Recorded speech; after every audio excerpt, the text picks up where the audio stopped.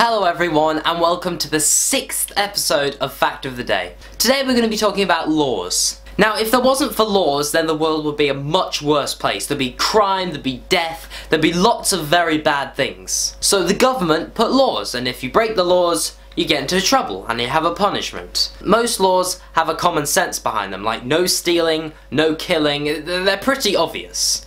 But some just don't make sense or are absolutely stupid. So, I welcome you to a new series on this channel, Ludicrous Laws. I will have one of these every single week. There will be some stupid laws because, boy, there is a lot of them. Today we're going to be talking about the first and probably the weirdest law I've actually found so far. Did you know in France it is completely illegal to park a flying saucer in a vineyard?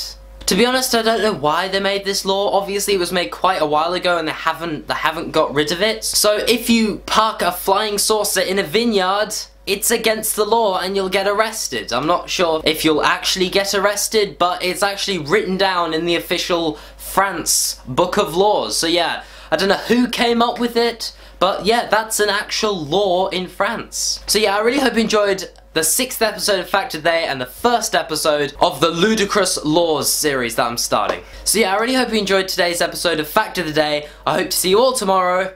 Goodbye.